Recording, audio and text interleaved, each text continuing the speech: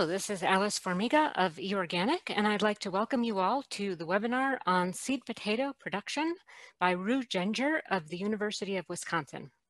We hope that everyone in our audience today is safe and healthy, and I know many of you that normally work somewhere else are on home internet connection, so I hope that you're able to watch the entire thing. eOrganic publishes free articles, videos, and webinars about organic farming and research, and you can find all of them on our new website at eorganic.org, as well as on the eOrganic YouTube channel. This webinar will last approximately 45 minutes, and then when it's over, we'll have 30 minutes for questions. So today, I'd like to welcome Rue Genger, who is a researcher at the Department of Horticulture at the University of Wisconsin-Madison. They've been working with organic growers for the past 13 years to trial potato varieties and produce seed potatoes.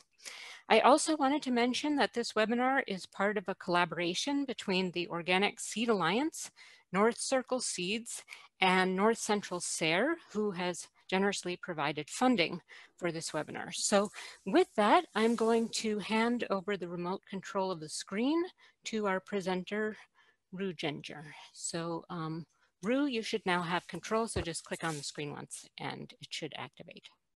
Okay, thank you very much, Alice, and I appreciate the introduction and eOrganic for helping us host this webinar.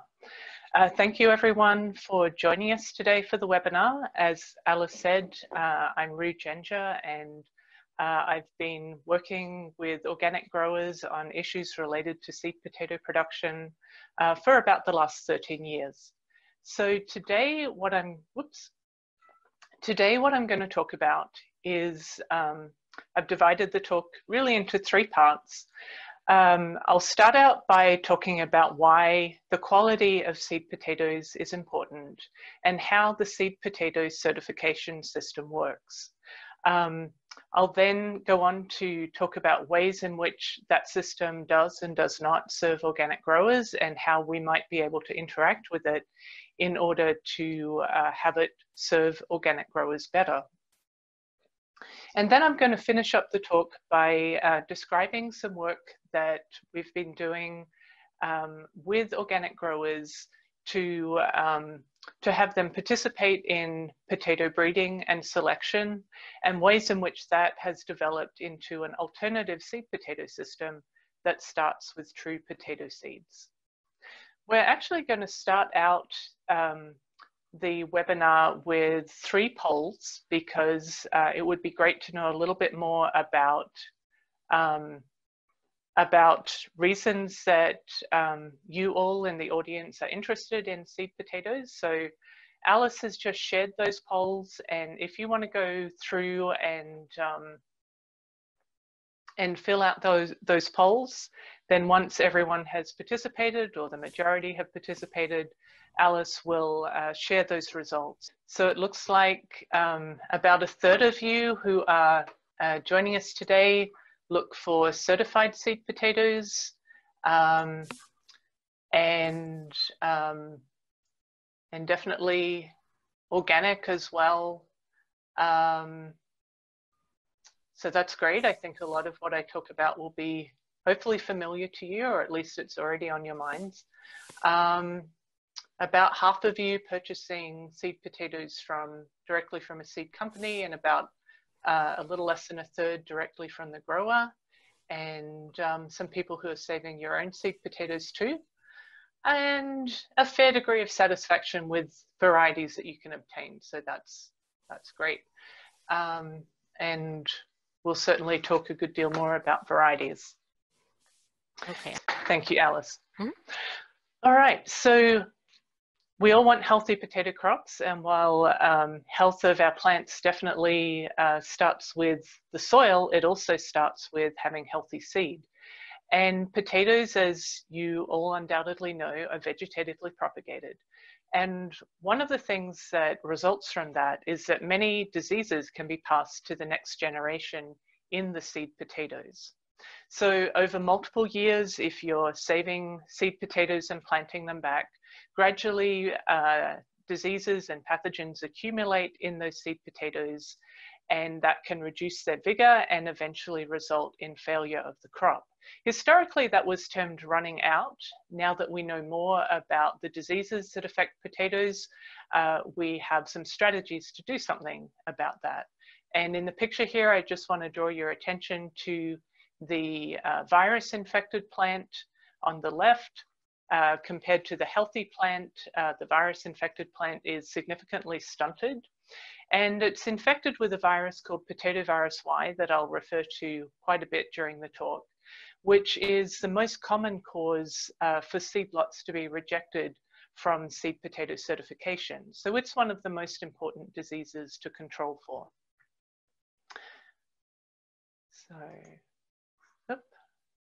All right, so since we have these viruses to contend with, the seed potato certification system ensures freedom from disease or keeps disease under control using 3 different methods.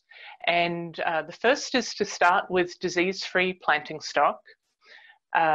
Then the second is to have a limited number of generations in the field, which is also referred to as a flush-through system. And then finally, to have regular inspections of the crop, both during the growing season and also at and after harvest. So I'm going to go through these one by one.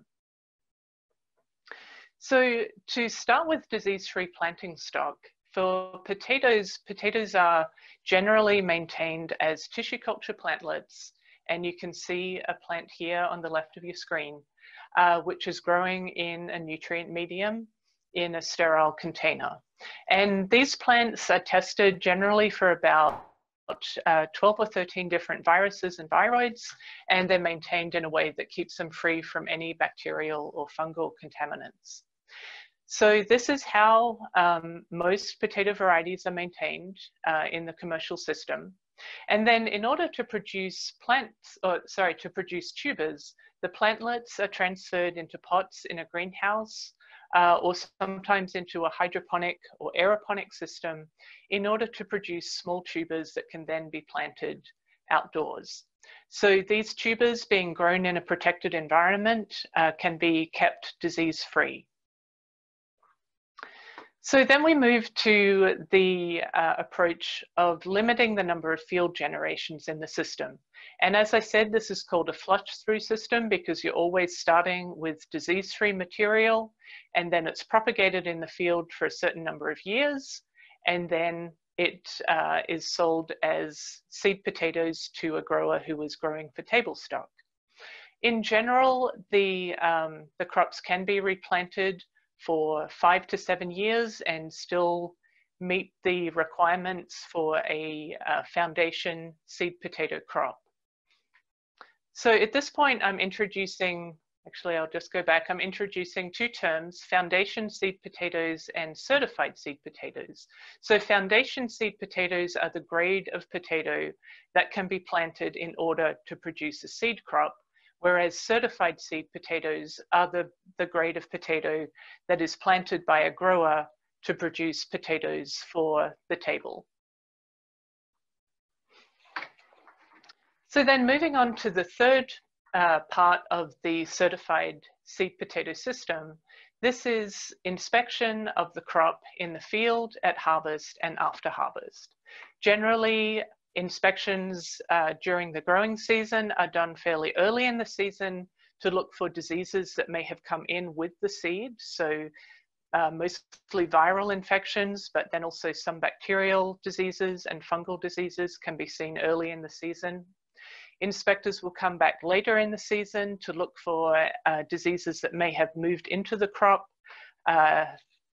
during the season, whether carried by aphids, since there are a number of viruses that can be carried by aphids, or whether they may have come in by airborne spores in the case of diseases such as early blight or late blight. There's also an inspection at harvest and a post-harvest inspection. So you might be wondering why a post-harvest inspection is necessary when there's so much inspection during the season and also at harvest. And the reason for that is that viruses that move in with aphids can come into a crop fairly late in the season at a point where the plants are not necessarily going to express symptoms in the leaves, and so they may go undetected. For this reason, a sample generally of about 400 tubers is taken from a seed lot, and that is treated in a way that breaks dormancy, and that allows those potatoes to be planted over the winter. Generally, post-harvest testing is done either in Florida or now in Hawaii.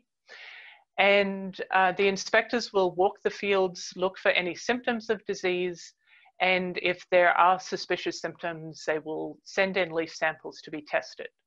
And so that gives a much more accurate picture of what the true disease incidence is in that crop. So there are a number of more damaging diseases for which there's a zero tolerance, and I've listed spindle tuber viroid and bacterial ring rot as the main ones here. And then for viruses that are less damaging, there is a tolerance for those, which in the case of foundation seed potatoes is 0.5%, and in the case of certified seed potatoes is 5%. So 0.5% is as much as you would want if you're going to plant that crop back, because it's not uncommon for the level of viruses in a crop to increase by tenfold over the course of a year. Okay, so that's a fairly brief description of how the certified seed potato system works. And in the years that I've been working with growers to look at how the system works for them on their farms, there are some clear gaps in the organic seed potato supply and how that supply works out for organic growers. So as you might imagine, the seed potato system is oriented to the economy of large-scale production. The conventional potato crop is centered, certainly it produces a lot of fresh market potatoes, but it is also centered very much around processing potatoes for the potato chip industry and also for French fries. And so it tends to be geared to producing large volumes of a relatively limited set of varieties. So when you are interacting with a system that is geared to such a large scale, for organic producers who are generally operating at a smaller scale and in an industry where the volume overall is smaller, you end up with fairly limited sources of organically produced seed potatoes and limited sources of varieties that have been selected because they thrive in organic systems. Also limited sources of specialty varieties. As an example from Wisconsin, looking at the varieties that are available through the Wisconsin system, 13 of those varieties are chipping varieties, 14 are russet varieties. That's out of a total of 46 varieties. So that's like 27 of the 46 that are more aimed at the processing market. Then there are 8 red varieties, 4 yellows, a white variety that is a fresh market variety, and 6 specialty varieties. So you can see just in those numbers the preponderance of the French fry and chipping market. So what are some ways that we can go about building capacity for organic seed potato production? Right now, as I said, we have limited regional sources. Oh, I think I skipped ahead a little bit. I'm sorry. We have limited regional sources of organically produced certified seed potatoes. I know that here in the Midwest, we have just 2 growers who are producing certified seed potatoes and are also organically certified. In Maine, there are another couple of growers. There's one in Idaho, and then a number of seed companies reselling organically produced certified seed potatoes. But really, we have just a handful of people who are doing this production. And also, we have a limited number of varieties. So we need more organic producers of certified seed potatoes. I think that, to me, is something that is pretty clear. And I'm hoping that you'll come away from this webinar with a better idea of what it might take for you to become an organic producer of certified seed potatoes. Also, because the system as it is set up now is oriented to larger scale production, one of the things that I'm interested in exploring is a more cooperative model where we can aggregate the demand for varieties that do well in organic systems and for specialty varieties in order to get more of these varieties into the seed potato system. So what I want to talk about now is some details of how to become a certified seed potato producer, what that takes, for those of you who might be thinking about that as a direction. So the first step, since certification of seed potatoes is managed and regulated at the state level, the first step is to reach out to your state seed potato certification agency.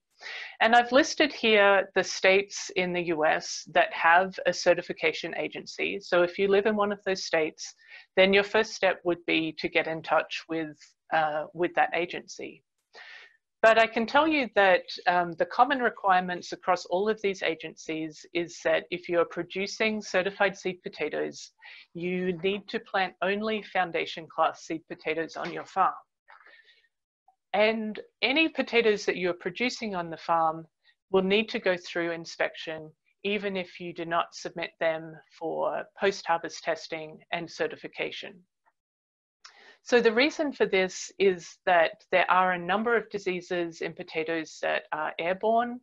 Also, there's definitely the potential for, there is the potential for disease spread between fields if you're moving through fields with equipment. So really the entire crop has to be managed as a seed crop. And so I see a question that someone's wondering what they should do if they live in a state that doesn't have an agency. Depending on how close you are to a neighboring state that does have an agency, you might be able to work with them to certify your seed potatoes, but that is going to vary agency to agency. So that would have to be a personal contact to see if they're willing to work with you. So since I'm based in Wisconsin and we have a certification, seed potato certification agency, I'm just going to walk you through what it would look like if you, as a Wisconsin grower, wanted to start growing certified seed potatoes. And the first thing to do would be to call up the director of the agency and have a phone consultation to just share what your goals are and to talk about the process and make sure that it's going to be a good fit. Once you decide that you want to go ahead, the inspectors like to visit any new growers to take a look at their facility, to take a look at their equipment, and especially their storage, since storage of seed potatoes is a really big issue in terms of their quality. And so there are some fees that come along with that for the time of the inspector and their travel time. So assuming that you get through that, the next step is to order your foundation seed potatoes. In Wisconsin, we have a state seed potato farm that produces foundation seed potatoes, and they charge 50 cents for 100 pounds, 100 weight of those, with a minimum order per variety of 500 weight. So you can also bring in foundation seed potatoes from other states if there are other varieties you're interested in that you can't get in Wisconsin. They just have to meet that foundation seed potato standard. So let's say you have your seed potatoes, you've planted them, everything's looking good and they're coming up nicely. The next step is that inspectors are going to come and visit your farm, walk the field, take a look for any symptoms of disease that might be showing up, and they're going to be available to consult with you and talk with you about that because they really want you to succeed. And for the smaller scale farm that is small scale on the standard of conventional potatoes, that we have here in Wisconsin that is growing organic seed potatoes. They are paying a $40 per acre fee with a 5-acre minimum for those on-site inspections for the early and late season diseases and also at harvest.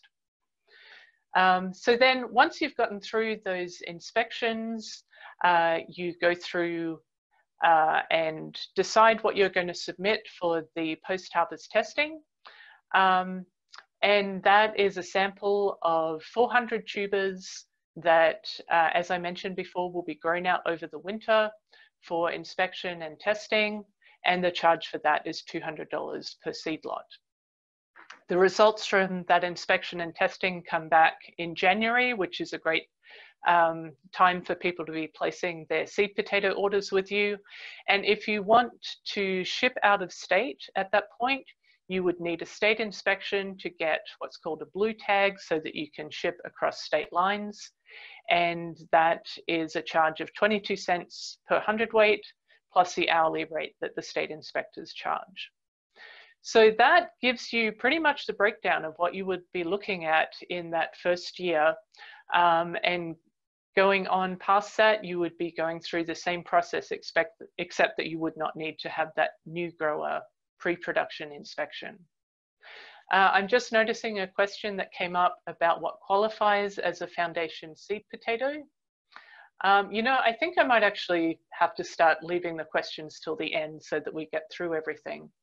But I will just mention quickly that a foundation seed potato is produced from disease-free stock and must meet a standard of having less than 0.5% of virus. So that's no more than 1 tuber in a sample of 200 that shows any evidence of virus. Okay. All right, so some of the research that I've done in the past has been focused around looking at the feasibility of organic seed potato production in the Midwest. And when I started doing this research, that was in 2007. And at that point, the Wisconsin farm that produces certified seed potatoes and is organic certified had been producing seed potatoes since 2003. And I was interested in looking at production of seed potatoes on farm in various regions of the state to see how feasible this might be in a wider range of environments. I do want to mention that since that point, Carter Farms in North Dakota has begun producing certified organic, certified seed potatoes as well. So now we have 2 producers in the Midwest, which is great. So our initial trials on farm were from 2007 to 2008, and we worked with farms in the south of the state, which is an area that is where potato production is less common. A couple of locations in the Central Sands, which is a very intensive potato production area. And then a farm in the county which produces the vast majority of the certified seed potato crop in Wisconsin, Langlade County. So I want to show you the results from those 2 years. And what I've done here is break up the location, or break up the results from the farms by location. So we have the farms from southern Wisconsin, the 2 locations in central Wisconsin, and then the 1 farm in northern Wisconsin. And as you look along the bottom of this graph, you'll see that I've broken it up by year, 2007 and 2008, and also by whether the variety we were looking at showed resistance to the strains of PBY that we had at that time, or was susceptible to those strains. And up here on the y-axis, you have the incidence of PBY, and a bar across showing the 5% cutoff rate. So what you can immediately see is that the farms in southern Wisconsin had lower levels of potato virus Y. And remember, this is the virus that is the the one that is most commonly a problem in certification of seed potatoes. So these farms in southern Wisconsin had the lowest rate of potato virus Y in the plots that we had planted on their farms. And we were not asking the farms to plant all foundation seed potatoes, so they were also planting just certified and some saved seed on their farms. So even in that situation, we were able to see a situation where most of the seed lots were able to meet the certification requirements. Looking at central Wisconsin, there was a higher rate of potato virus Y overall, and in 2007, a majority of the susceptible seed lots did show quite high levels of potato virus Y that would not have allowed them to meet certification. And we had a similar situation in northern Wisconsin at the farm in the middle of the certified seed production area, where in 2008, we saw high levels of potato virus Y in the susceptible lines. So overall, though this is a pretty encouraging picture, it does tend to emphasize that isolation is important to avoid being near sources of inoculum for potato diseases. As I've mentioned, potato viruses are spread by aphids, and obviously if you can be further away from other potato fields, you're going to be more isolated from those aphids that tend to multiply in the potato fields. And also if you have the opportunity to plant varieties that are resistant to the diseases you're trying to control, that's going to be an advantage as well. We came back to this in more recent years and looked at, took a similar approach, but across a wider region where we had farms in Minnesota and North Dakota, as well as in Wisconsin participating. And what you see across the top is the number of farms participating. We had the most in 2016 and 2018. And then we have farms with no PVY found in their seed lots. And then I've just listed out the seed lots with 0%, less than 5%, or more than 5% PVY. And what you'll notice is that where we found no PVY, no potato virus Y on the farms, we are seeing mostly that they are smaller scale farms that are more isolated from potato production. Whereas in cases where seed lots were over 5% potato virus Y and sometimes quite a bit over, these were farms that were larger scale, had and were in regions where a lot of other potato production is going on. So this definitely leads us to believe that certified seed potato production is going to be more likely to succeed if you're more isolated from potato production regions. It's important to remember that conventional seed potato producers use quite a lot of insecticides and fungicides, which are not an option in the same way for organic producers. So being isolated from other potato production is definitely a big advantage. If it's possible to plant disease-resistant varieties, that's also going to be helpful. And as I've mentioned, we weren't in a situation where the farms were able to plant all foundation seed. So as a certified seed potato grower and doing that, that would also limit the sources of disease inoculum on the farm. So we were not removing any infected plants from other parts of the farm. And as a certified seed potato producer, this is definitely something that you want to do, is to learn the disease symptoms so that you can walk your fields yourself and rogue fields to remove any infected plants. So I want to change gears a little bit now and talk about increasing access to desired varieties for organic producers.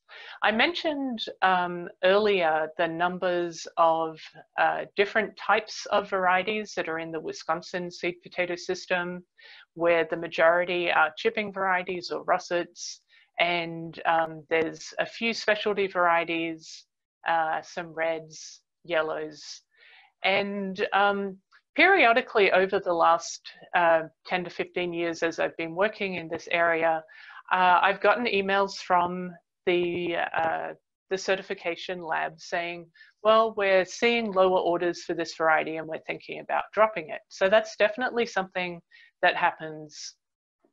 And so I was curious to know what their requirements are to keep a variety in the system.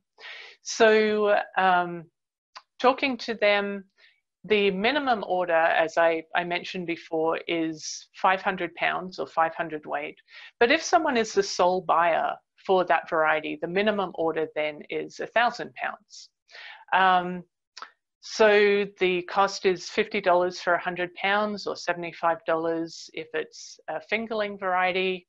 And this gives you a picture of what that minimum requirement is for a variety to be worth keeping in the system, at least for the Wisconsin system. If we back up the system a little bit and go a little bit higher up the production chain, if you wanted to get those disease-free mini tubers, you would be looking at 55 cents per tuber and a 1,200 tuber number as the minimum order. So again, that is going to be a sufficient order for them to keep a variety in the system. If the variety you're interested in is not in the system yet, then the cost to introduce it into the state potato tissue culture lab is $500, which allows them to do the testing for all of the viruses, viroids, and other pathogens that they need to make sure are not present. So this is kind of the economics of how we maintain access and how we get access to desired varieties. Just to run through that again with two different examples. If you were looking at a popular variety where multiple growers are interested in it, you'd be looking at $500 to introduce it, and then each grower would be getting 500 pounds of foundation seed at a cost of $250.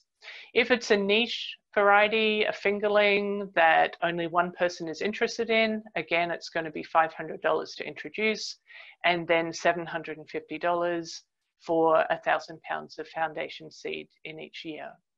So this is really based on the economics of the system, and this is something that they follow pretty closely in terms of which varieties are worthwhile for them to keep in their system.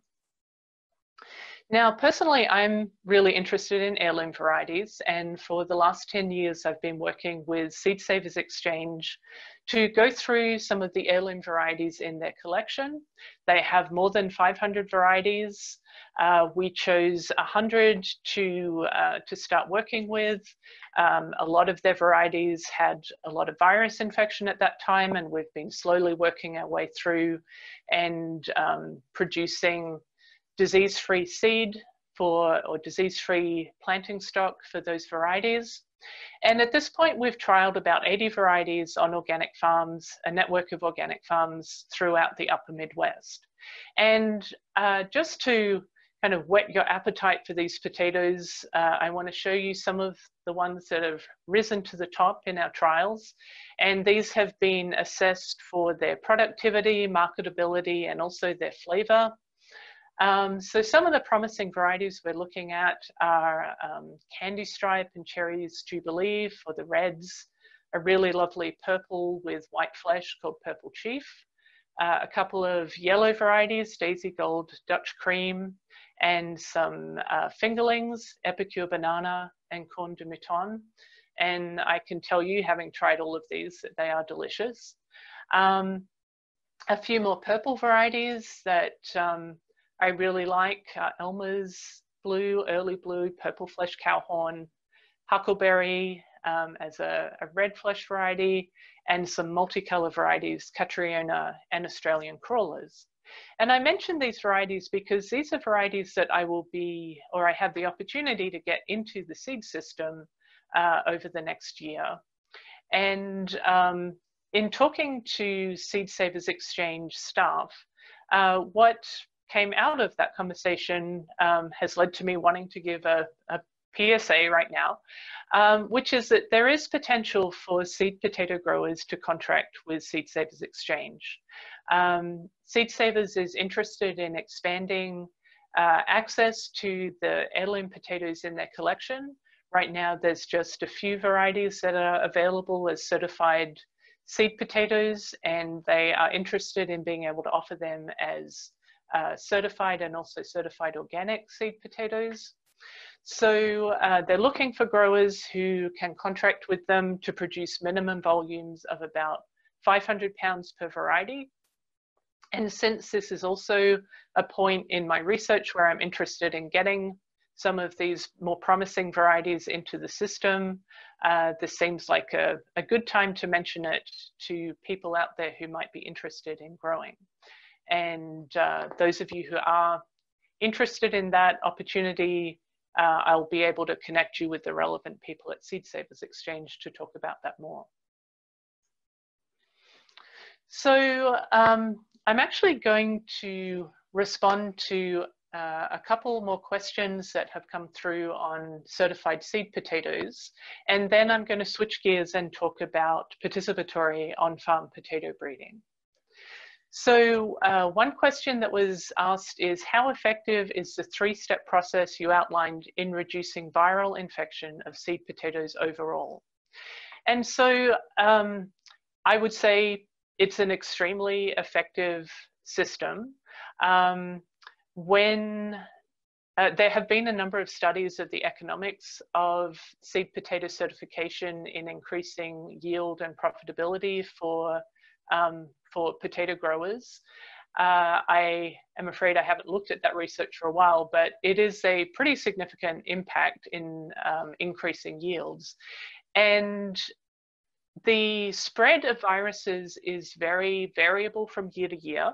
It depends very much on aphid movement. The aphids that cause most of the viral spread don't overwinter in the upper Midwest. So they tend to be flying in and they're actually carried in on the jet stream. So there are some years where we get a lot more multiplication of aphids, and we get a lot more aphids moving through and spreading virus. There are other years where it is much less of a problem, but the combination of always having clean material moving through, of having regular inspections, and of flushing out any material that is infected is extremely effective. So even if you do have a year where you have a lot of viral spread because of aphids, you have the opportunity to identify that and make sure that that is quickly moved out of the seed system so that it's not going to be hanging around the next year and causing problems. Then another question is the 5-acre minimum contributing to the limited organic seed production? I think that is possibly an issue. It's not actually a minimum in terms of you being required to plant 5 acres. That is just the minimum charge that the inspectors or that the certification program is requiring. And that's a $40 per acre charge. So that ends up being $200 essentially as a flat fee if you are growing less than 5 acres. So I'd certainly be happy to talk about the economics of seed potato production more, but we'll hold that for after the presentation. So I'm going to switch gears and talk about talk about some work that we have done in the last few years on participatory on-farm potato breeding. So everything I've talked about to this point is vegetative potato production, where you're planting a variety, you're getting plants that are genetically identical to the tubers you planted, and then you are harvesting tubers that look identical to the ones that you planted. What I'm going to talk about now is potato propagation from true seeds, botanically speaking, true seeds. So you may have seen potato berries on your plants in the past, and if you open them up, please don't ever eat them. They're extremely bitter and toxic and bad for you. But if you open up those fruit, you'll see that they are internally very similar to a tomato and packed with tiny little seeds. And each of these seeds is genetically unique. So if you go on and germinate these, raise these seedlings, you can pot them up, even pot them out into your field. And what you're going to get from them is a range of different tuber types that are going to be genetically distinct between each of these plants. And so what you see here is the level of variation that we saw from a cross between a variety called Spartan Splash and Adirondack Blue. A Spartan Splash is a yellow with purple splashes, very similar to this tuber, and then Adirondack Blue has blue flesh. So we saw quite a range of tuber types. So one of the things that we were interested in was getting growers involved earlier rather than simply sending out varieties for people to trial on their farms. We wanted to get growers involved earlier in selection of lines from true potato seed. And so we started off with a number of growers, of whom 3 were successful in growing out lines from true potato seed and continued to participate in selection. And 2 of these growers are still maintaining lines for on-farm production. If Zach Page is on the call, he can talk about whether he's also still maintaining lines. And 4 of these lines were entered in trials that I ran at our research station last year. All of them did quite well. There's one that I'm really interested in evaluating further, this multicolor line. And the 3 others that were red varieties were kind of medium on yields, but I'm still keeping them around. We'll probably keep working with them for a little bit longer. Another thing that we did was, if you look at this, if you look at this set of potatoes, one of the things we were curious about was, instead of taking a single potato and trying to propagate it clonally, as an on-farm level of, or an on-farm scale seed potato system, what if you sorted these by tuber type and planted out the different tuber types in essentially mixed progeny plots? So we had 7 growers participate in that in 2016. We had 4 different crosses, which we sorted out into 2 or 3 different tuber types. And we asked people to rate them for their marketability and for their eating quality. And we started to get a picture from that of the crosses that gave us better varieties of potato. And what we heard back from growers was that their customers really enjoyed this. They found it interesting to have a mixture of potato types. And this seemed like a pretty successful approach, especially for markets where there are where there's more acceptance of variability in the produce. So CSA markets or farmers markets, where there's an opportunity to communicate with your customers about why it is that they're seeing a few different types of potato. I also did similar trials at the research station, and I know we're running pretty low on time, so I'm just going to quickly say that I was pleased to see that productivity was pretty similar across the lines when we look at Czech varieties. So we have some clonal varieties, Red Lesotho, an heirloom Fenton Blue, which was apparent for some of these, and another heirloom Sweet Yellow Dumpling, which was apparent for some of these. And we see that yield is pretty stable across these different populations. And this is just another way of showing the same question. where we had some of the parents of these lines in the same trials. And when you look at the productivity of the progeny, you see that it's pretty comparable to the parents. And there are some pretty nice potatoes in there as well. And again, in the interest of time, I'll just keep on going. So this is something that definitely lends itself to either a home gardener or to a situation where someone is homesteading or interested in maintaining their own collection of potatoes, and with the possibility of finding a variety that you really like and that you really want to keep on maintaining. There's the opportunity to do this kind of small-scale potato breeding and selection, where every year you can grow out your seedlings. You can plant out a plot of mixed types and be able to select those that do best, store those for replanting, eat the ones that you're not going to replant. And since you'll generally get enough potatoes off a plant to put out another 5 to 10 plants the next year, you have the chance to do more detailed evaluations as you go on. So where are you going to get seeds from? You can simply collect berries off plants that produce them. And I've worked with a number of these open pollinated lines where you only know the female parent. Most likely you'll be getting, most of those seeds will be from self-pollination, but since bumblebees do like to work potato flowers, if you have multiple varieties in your field, you'll probably get some crosses. And I'm just going to mention here a number of varieties that I've worked with that have good fruit production. So King Harry, Elba, Adirondack Blue, Chieftain, and Caribe are commercially available.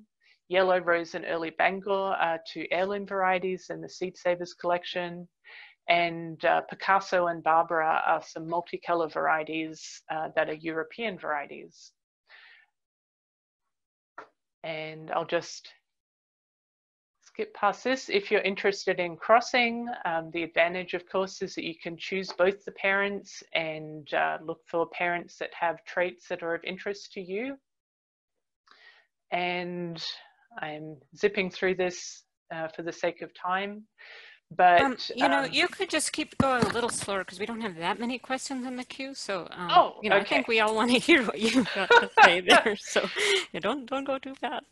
Okay, in that case, I'm actually going to go back and I'm going to talk a little bit about these. I really wasn't sure when I started doing this how good the yields would be from open pollinated lines, and I was really pleased to see that for some of the parents I got some really lovely potatoes and pretty good yields from them as well.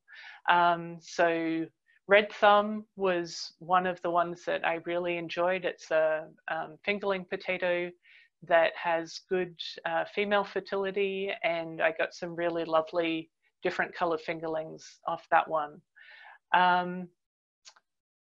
So then, yeah, if you are interested in crossing, potatoes are pretty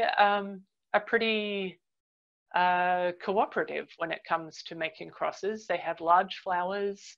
The petals will fold back so that you can easily access the anthers and the stigma of the flower.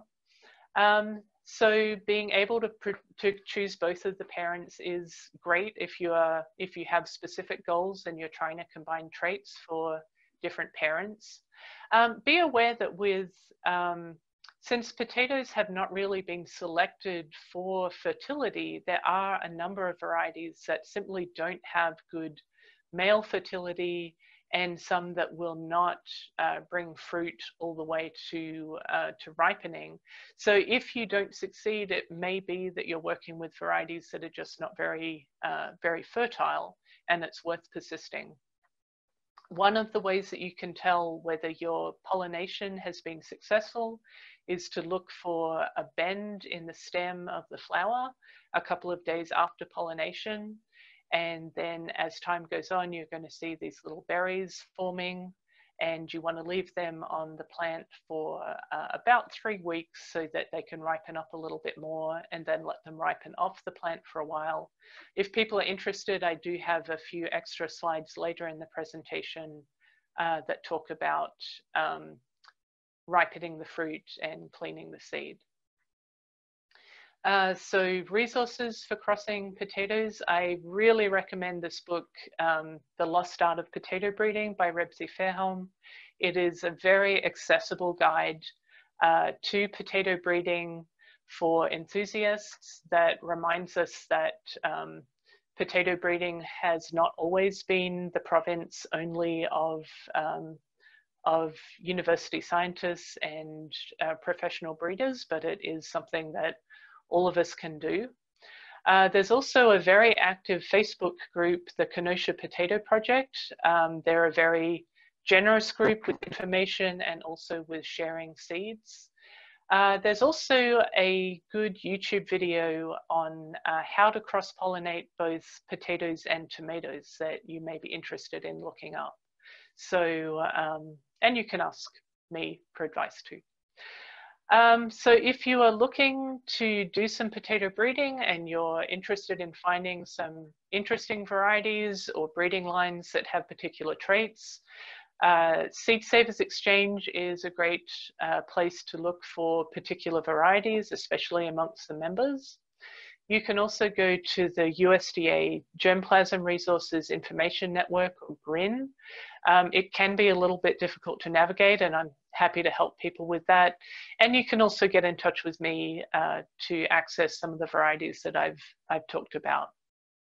Another way to get started in this is simply to buy seeds, and there are seeds available through a number of different companies, Cultivariable, Tater Seeds, and the Experimental Farm Network. So I'm just going to close with this picture of indigenous varieties from Peru and Bolivia. You may know that potatoes were originally domesticated by the Quechua people in the Andes of Peru and Bolivia, and I love looking at all these different types of potato. And I also love this quote that the potato yields more nutritious food more quickly on less land and in harsher climates than any other major food crop.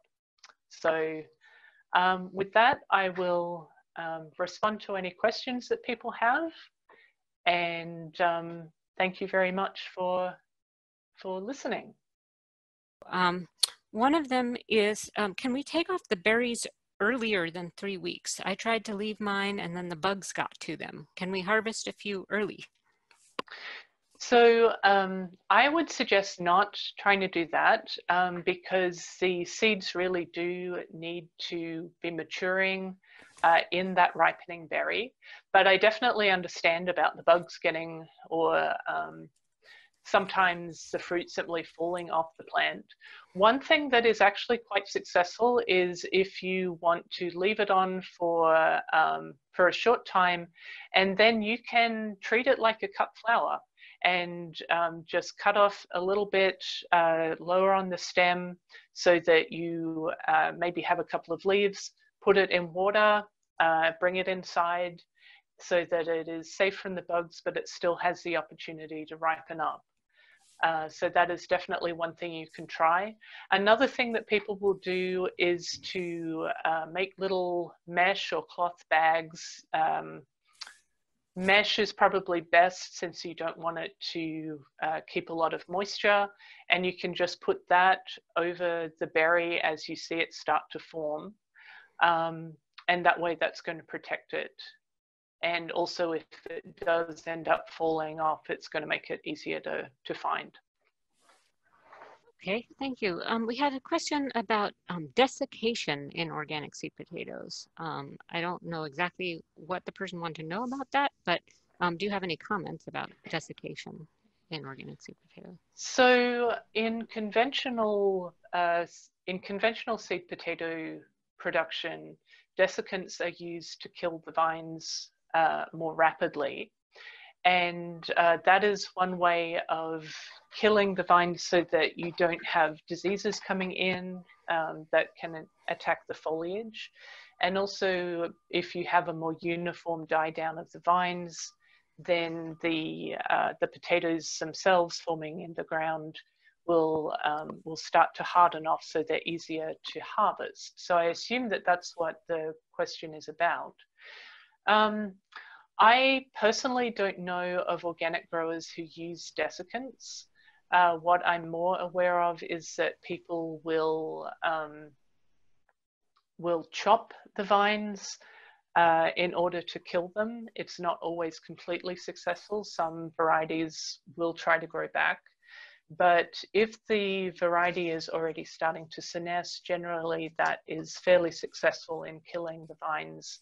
And then usually 2 to 3 weeks later, the potatoes will be harvested. So I'm not aware of desiccants. I do know that people sometimes will flame their potato vines as well in order to kill them. But I'm not aware of any OMRI approved desiccants for potato crops. Okay, thank you. Let's see, somebody wanted to know your thoughts on cut versus whole tuber seeds. Oh, yeah. If I am going to cut my seed potatoes, I like to do it at least a few days ahead of time so that there is time for them to heal. In potatoes, in tubers, healing is an active process. It's not just that the wounded tuber dries up, but they produce a layer of suberized tissue that is a layer that will resist the entry of fungal diseases or bacterial pathogens. So I prefer to plant whole seed if I can, but if I am going to cut the seed, then I don't worry too much about that. I am happy to do that, but I do like to let it heal up for a couple of days. Okay. Let's see. This person grows in multiple states and some don't have certification. How can we set standards and have third-party certification? It's harder to grow clean crops in states where there are short rotations and poor seed lots are everywhere. We need to encourage more organic seed for various reasons for marketing. Yeah, I definitely agree that we need to encourage more organic seed. So I'm curious, I think I see, yeah, Jeff, I'm curious whether you're talking about, I assume you're talking about certification in terms of certified seed. And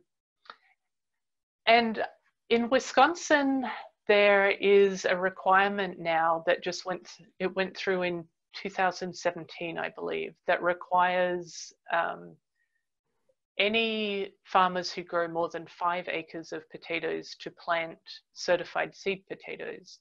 And that was an attempt to reduce the problem of diseased seed lots being replanted. I think I'm not sure how likely it is that issues like that would pass. In other states, Wisconsin has a pretty large potato industry, and there's certainly some political influence there that I think made it more feasible for that to pass in Wisconsin. I guess education is the approach that I tend to take, and I think if we can get more people producing organic seed potatoes and it's more accessible and people see that the quality is good, then hopefully that's going to increase adoption. But I'd be happy to, if you have follow-up questions, I'd be happy to talk more about that.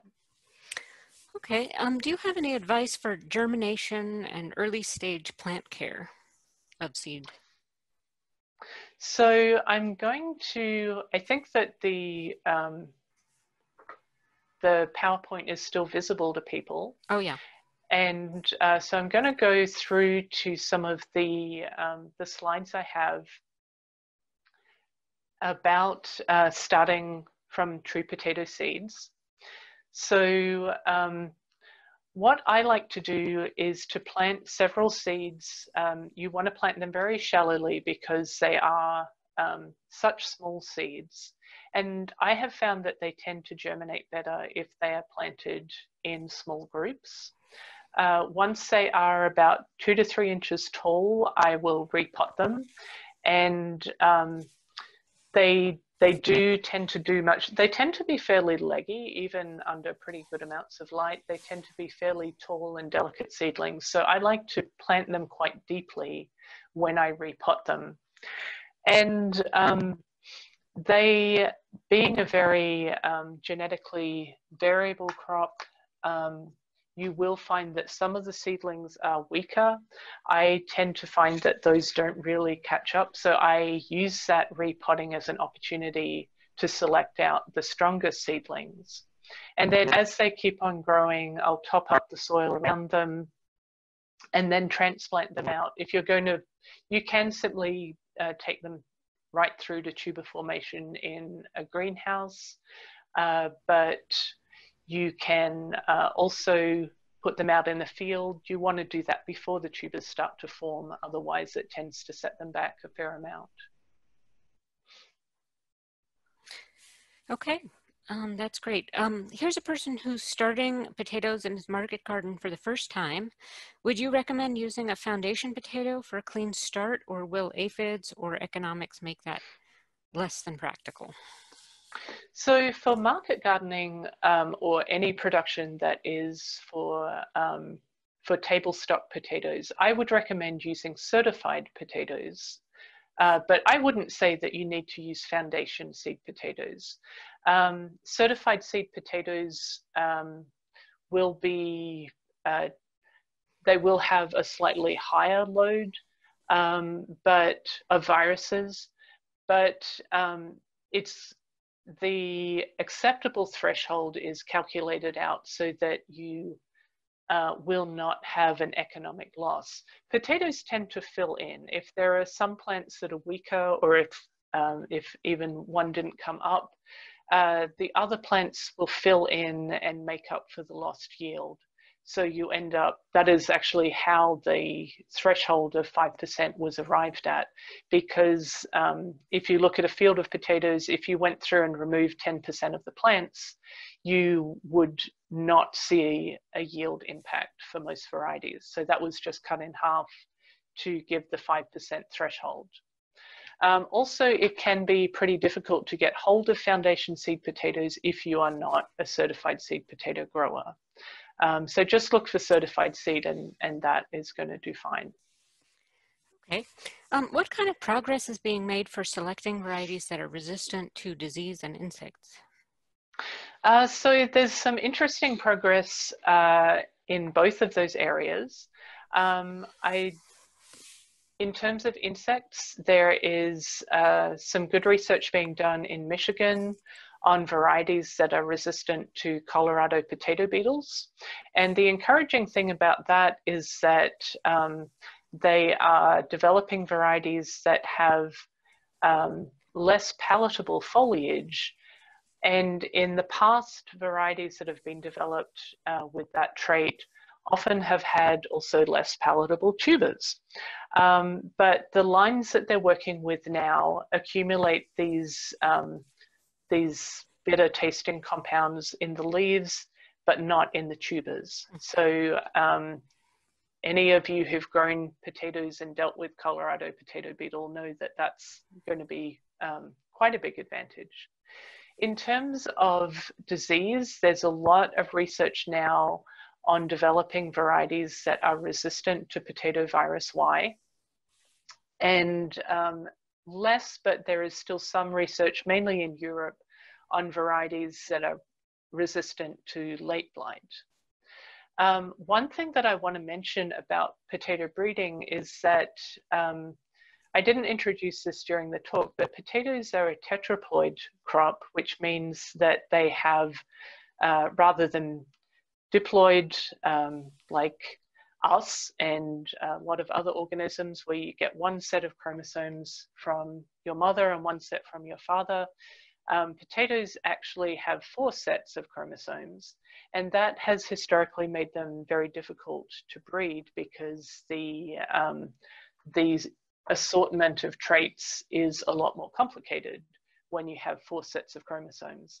There is a lot of breeding going on now with diploid potatoes, which are actually the progenitors of what we consider the cultivated potato.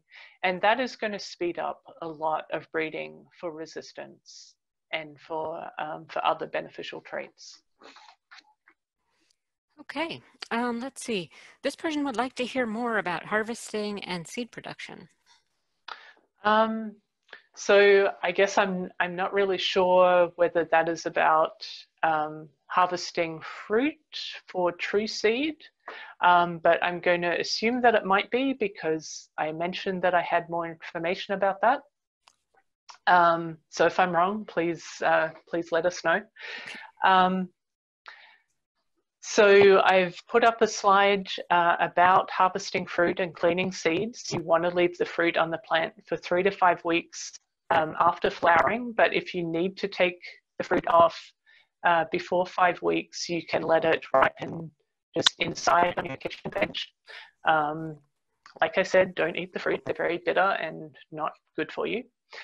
And then in terms of cleaning the seed, you can just, once that fruit is ripe, you can just squeeze seeds into water. You don't need to ferment the seeds as you do with tomato seed cleaning. You can just squeeze them out into water and rub them in your fingers to rub off the pulp. Viable seeds will sink to the bottom, and you can just pour off the pulp and rinse repeatedly until you don't have any pulp left. Let them dry, and just store them somewhere cool and dry. I have also used a blender. You just need to, if you have masses of fruit, the seed will actually survive that, and you don't, obviously you want to only blend enough to break up the berries, and then you can go back to just pouring off the pulp and rinsing. And the seed will, if they're stored in a cool, dry place, the seed will last for upwards of 10 years. So they're a really long-lived seed. Okay, let's see. In terms of desiccation, to follow up, is sulfuric acid as a desiccant acceptable in organic seed potato production? Do you know that by any chance? I do not know. Now, if somebody else knows that, maybe they can chime in here. Yeah, I mean, that's definitely something you would want to ask a organic certifier. Yeah, I would definitely want to ask my certifier about something like that. Yeah. Okay, and then someone else asks if it's possible to use Agdia for generations outside of mini tubers. So Agdia, for those who don't know, is a company that makes testing kits for a whole range of different a whole range of different plant diseases, and they also do testing as a service. And yes, definitely, I have sent them leaf samples, and I've sent them tissue culture plants. They are really responsive and do a great job. So if you're interested in getting some testing done by Agdia, yeah, you can go to their website and they have a link to their testing services.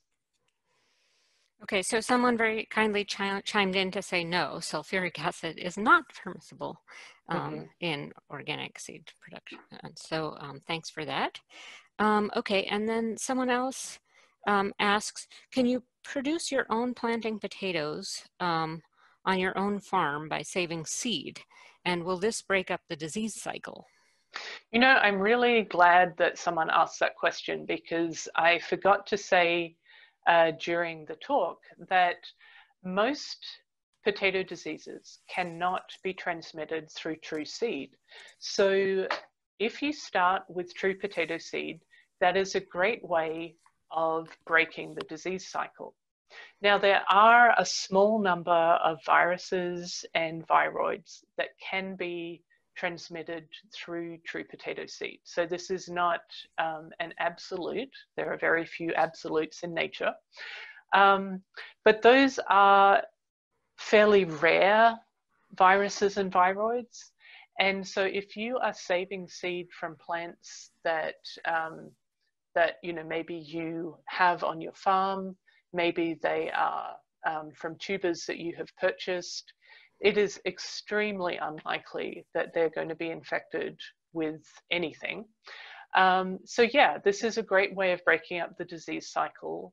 And in fact, when I think about a small-scale seed potato system that starts with true potato seed, I think it's very analogous to starting with tissue culture plants, where you have the same kind of flush-through system.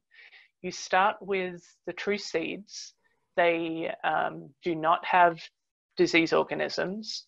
And then that first generation allows you to do some selection and choose the types of tubers that you want to keep going. And then you can keep on planting those back, probably for maybe up to 5 years or so before you start to accumulate the same kinds of viruses and other pathogens that you would in any case be getting in a clonal propagation system where you're planting tubers back. So in a more philosophical sense, I kind of like the idea that you have this flush through of different genetics, that you are always bringing in, you're always starting some new seedlings and getting some new variable potatoes, and then out of that you're taking what you find most palatable and most enjoyable to grow, or most profitable. And yeah, there's just a constant flow of interesting potatoes going through your farm. So yes, the less philosophical question is yes, this Okay. breaks up the disease cycle. Yeah, okay, well, unfortunately, we're out of time right now. I will follow up with the last person who asked a question. We can probably get away with one more question here before we run out of time, but we can do that. But let me just mention to those of you who need to leave that we did record this webinar. We're going to have it up on the eOrganic YouTube channel within 1 to 2 weeks at most. And we thank all of you for coming. And let's just get to that final question in case anybody wants to hear it as well. Would the true potato seeds tend to adapt to local conditions over time as well? Yeah, so that's again an advantage of starting with true potato seeds, that what's going to thrive in your conditions is going to be what's adapted to your conditions. Certainly there's a possibility of narrowing the genetic base, and so it's good to be maybe introducing some different varieties into your system from time to time. But certainly, yes, this is something where you're going to be able to adapt your potatoes to your growing conditions. Okay, well, thank you everyone for joining us, and thank you so much, Rue, for this very interesting and informative presentation. I hope everyone stays healthy and that you'll all join us for more webinars, which you can find on our schedule at eorganic.org. Thanks very much. Thank you.